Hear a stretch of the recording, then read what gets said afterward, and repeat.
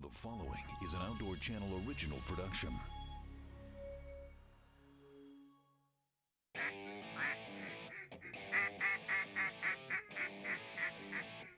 Quintessential beaver dam duck. Shoot him, shoot him, shoot him, shoot him.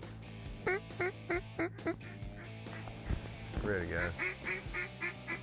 Good boy. Drop. Oh, nice shot. Woo! Very good.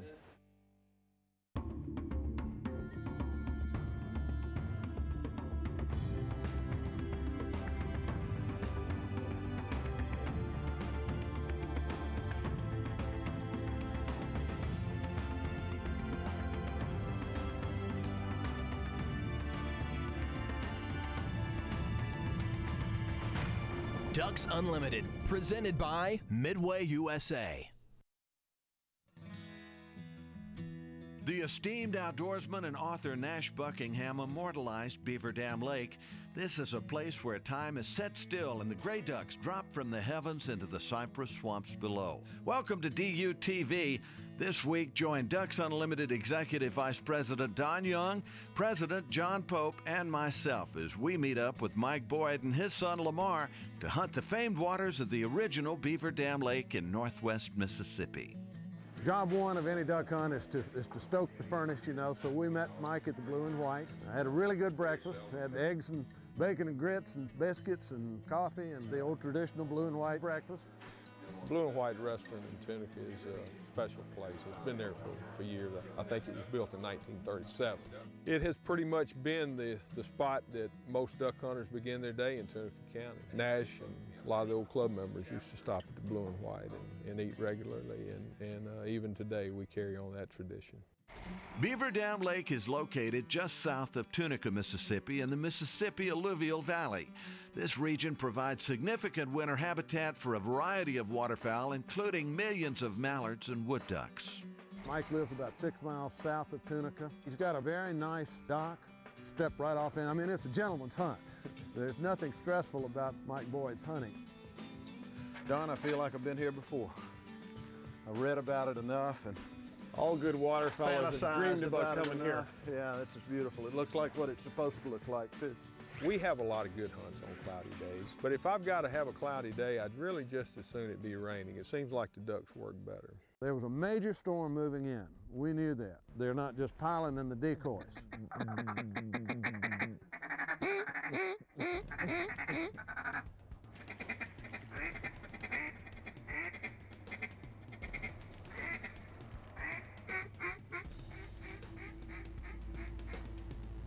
Kill him. Shot. It's the Drake Gadwall, I think. Well done, Wade. Every year we put this President's Hunt together, where we go out with Don Young, the Executive Vice President. Don is the day-to-day manager of Ducks Unlimited's business. And then John is the president. He is the volunteer president, and the office of the president rotates. It's good to be with them, both from the hunting end of it and also from the aspect of knowing how DU is operating and where we're going. We got a few of them stirred up. Yeah. Just to watch these guys, you know, they're very important in the business world, but you dress them up in camouflage. You put a shotgun in their hand and you put them out there in the blind. They're regular guys, you know. They're watching those birds work. They get anxious and they get nervous and they want to shoot well, and, you know, then we share those old stories, so it's just fun. We're hunting today, boys.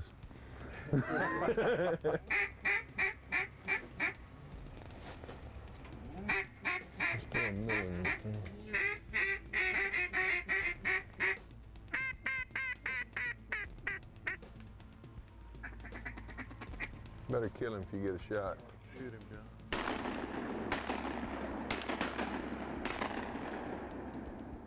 Knock it down.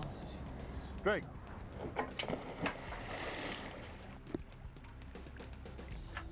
All right, 2.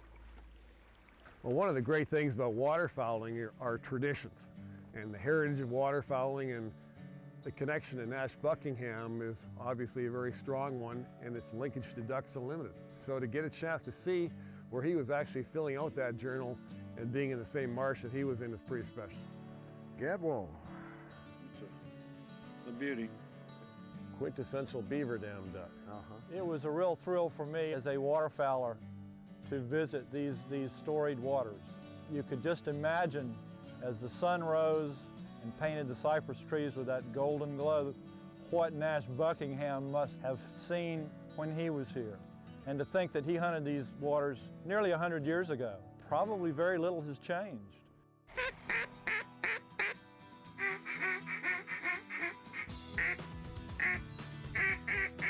Somebody shoot him, I'm unloading. Shoot him. Ducks Unlimited, presented by Midway USA. Just about everything for hunting.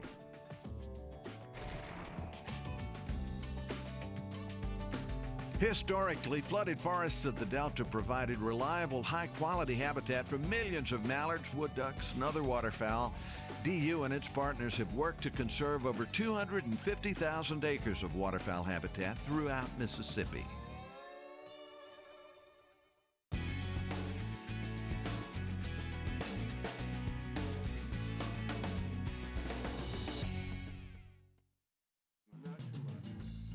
Day 2 was one of the more interesting hunts I've ever had in my life because of the weather primarily. We knew there was a major front. I mean, a lot of rain and a lot of wind, potential of lightning, storms. We didn't know what. We even anticipated not going out. And we decided to go on out, and we thought if we get out there and the weather gets too rough, we can get in the boat and we can come back. What's your experience hunting in a storm? I say on Beaver Dam, if it's cloudy, I'd just soon it be raining. Seems like the ducks work better. I think we're gonna be fine. Well, guys, let's load up. It's almost time to shoot. Okay. Well, I tell you, it's pretty unnerving to be out in the middle of a cypress swamp with a thunderstorm approaching. As luck would have it, we did manage to work a few groups in. Ready, guys.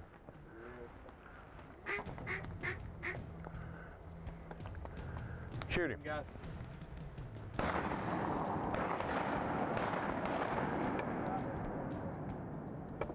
A thing of beauty.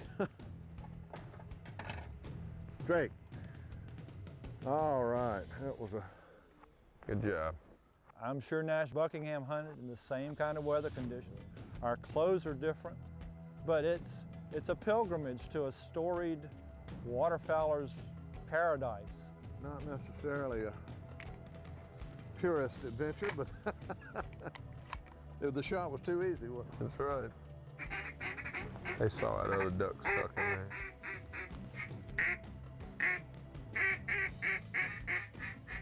Kind of hard to describe how much it means to have Lamar back. He and I, more than father and son, are almost like best buddies. We laugh at each other calling in the blinds a lot of times because he grew up calling by my calling style. And a lot of times we'll call the same birds identically, and we get tickled because we'll both be doing the same call at the same time, and we just have to stop and start over.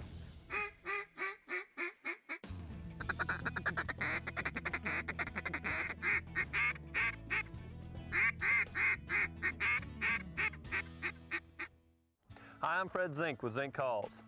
Selecting a duck call that fits you has never been easier. With today's technology and the different materials that we're using today, acrylic and wood, selecting a call to fit your needs has never been easier. What I like to talk about is loud duck calls. If you're hunting windy days or just high pressure areas where there's a lot of people hunting and you have to get the duck's attention before everybody else, the old techniques was to blow a single reed, a ringing style duck call, and actually do a long series of hail calls. Today, with technology and the machining techniques that are used today to make custom calls, we can also do that with a double reed.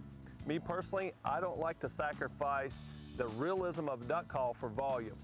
Today's age, we can create both of those things, realism and volume, in one duck call. This particular duck call is a Power Hen double magnum. It's very, very loud, but very, very realistic.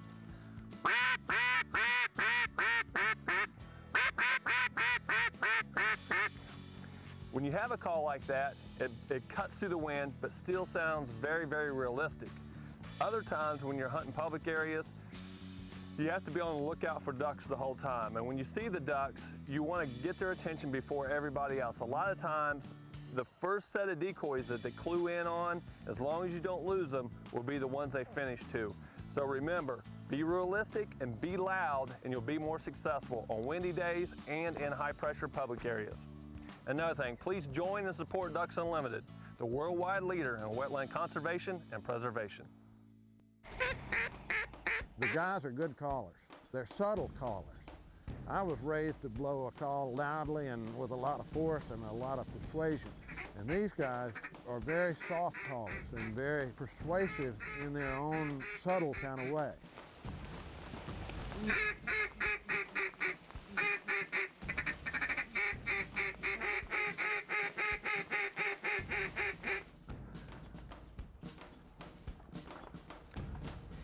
Shoot him.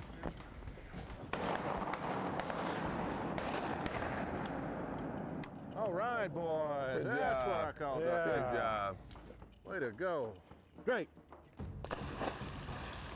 Good shooting, guys. That is fine. How'd we do? Now we're on the...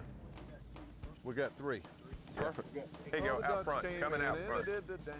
Straight out, straight out. Hey, somebody shoot him. I'm unloaded. Shoot him.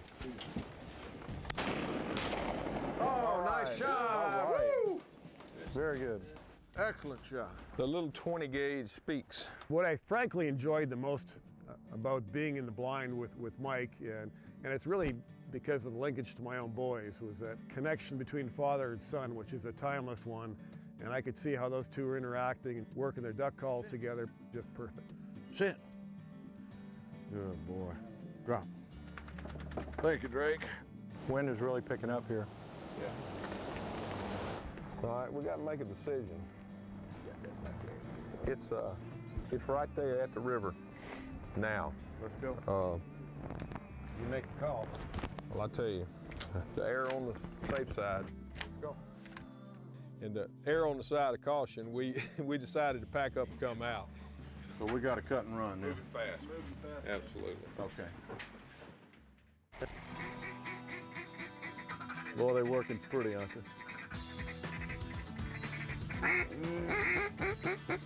Shoot him, shoot him, shoot him, shoot him.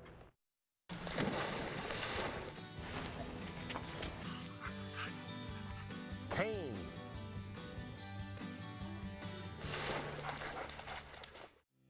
Chris, dog stands. We all got to have them, whether homemade, whatever, we got to have them. But I got to have something versatile because unlike you, I can't control my water to the millimeter, you know what I mean? Well, it's not about the water, it's really you got good trees or not. You know, sometimes you guys out there on the river, you don't know if you're gonna be on willow trees or whatever. Right. You know, but when you do know that you're gonna have a good tree, you know, kind of like this nice pine tree like we always Georgia have. pine. That's right, the way we always have in the flooded timber. Take this, real easy to use, wrap it around the tree, drop this chain straight down in there, kind of pull it a little bit snug here. Yeah, because I mean, you know, I might have sawgrass or whatever. So, Right, you know. right. Well, that product there, and of course, you know, there's different places to use each one of these. This is definitely what you want to use if you got decent trees, and this is definitely not. I mean, I know how y'all are. Y'all going where the ducks are? You moving around? You got to have something similar to this. Let me show you it ready. Dog off of. Here's what we're gonna do. Kill. Sit. Here's what we're gonna do. All we're gonna do, I got this leash on him. I'm gonna walk up here. As I get close to it, I'm gonna start putting pressure on his neck until he gets up there and then make it very comfortable. Kennel, sit. Now, it's obvious he's been up there hundreds of times. This dog's hunted a lot off of these. He's very comfortable getting up here, but the same applies with him. Anytime a dog gets up here, pet and love on him, let him know this is a good place for him. During the hunt, he's gonna be very comfortable. He's gonna be out of the water, out of the elements. He's gonna be able to see the entire hunt going on. After you do this several times, your dog will get really well at jumping up on there. Kennel. Good, sit. And as he get more comfortable with it after several repetitions, start throwing him some short retrieves. Sit, getting him used to this. Ready. Now believe me, do this during the off season. You don't want to wait till opening day like so many people do to get them accustomed to this equipment. Work on this during the off season, get that dog comfortable so it'll pay off for you on that first hunt. On morning 2, the Gadwalls had just started to work before strong storms forced an early departure from the blind. But a break in the weather lured us back out for more hunting on these historic waters. Now all hands are eager to get back in position where the late Nash Buckingham's echo can still be heard. The rumbling stopped, the lightning went away. Hey, let's go back to the blind. So we jump in, we go back, and actually the ducks work surprisingly well. Can't see him. Yeah. Shoot him.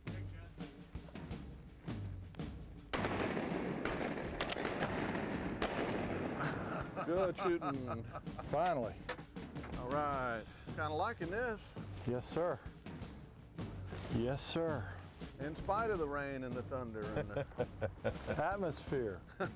We had a number of birds that came right in the hole, right over the decoys. The shooting was not very hard. They were flying, we were shooting, we were having a great time. Here we go.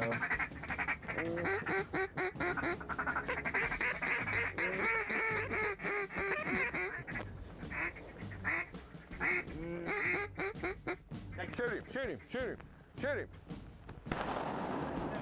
Attaboy. There we are. There you go. Knock him out, John. Boy, they're working pretty, aren't they? It's terrific to watch that dog. Those of us who are dog lovers, and I can't find a waterfowler who is not. I've had a chance to hunt with Drake since his early years as a duck hunting dog. Is very emotionally engaging, and to see his strength and the pride in what he does, it's a real tribute to both his bloodlines, but also to the great training he's had over the years.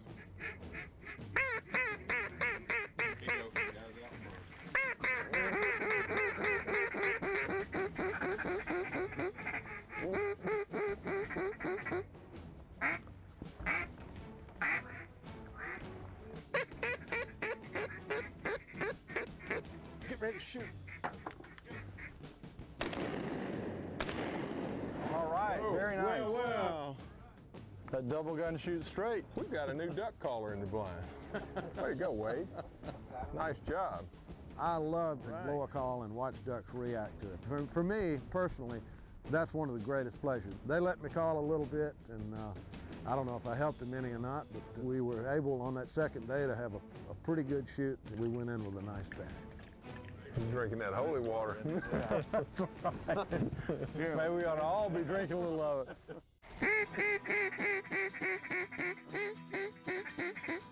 Boy, he sneaked in, didn't he? Shoot him! Ducks Unlimited, presented by Midway USA. Just about everything for hunting. Mississippi is part of the Mississippi Flyway and provides important wintering habitat for waterfowl that are produced in the prairie pothole region and the Great Lakes. In most years, Mississippi winters significant numbers of mallards, wood ducks, and other waterfowl species across the state.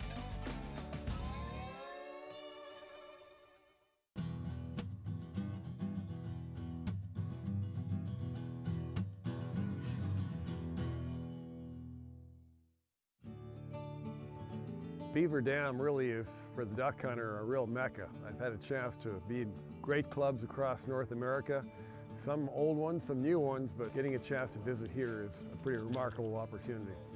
Day 3, guys.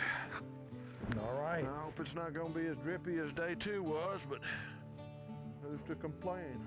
The front had blown through. It rained all night long, I think up to like 3 o'clock in the morning. I'm thinking maybe if we get a break, we're going to have some new birds on the lake today, and until they orient themselves, get used to hunting pressure, usually work better. All duck hunters know that. They wait for those days when there's a flight on and when new birds show up. Shoot him, Right boy. in front, right in front.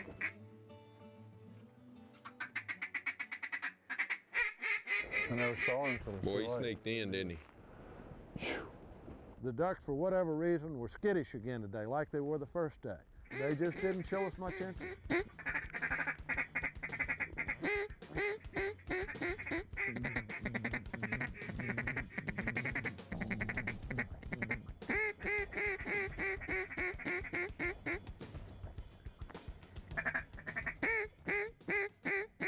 What do you think was the endearing factor? Why are so many people so interested in Buckingham? Every day I'm fascinated and amazed at how many people are Buckingham followers, and it's not just a certain age group. It goes much further than that. I mean, they're young guys. I've got guys 30 years old that have read everything Buckingham's ever written and looking for more. They want to come see Beaver Dam, Wapanaka, places that he wrote about, and it's fun to show it to them. I thought maybe you'd have a little bookshelf back here with the Shooter's Gentleman, $29.95. That'd be a good idea. We could at least have it for reference. The connection to Nash Buckingham, I think his way of evocatively describing what transpires on the way to the duck blind, in the duck blind, then coming back and reminiscing with great friends is a real natural way for the duck hunter to relate to his work. Whether you were hunting here in the early 1900s or the early 2000s, there are timeless dimensions of waterfowling that occur all times.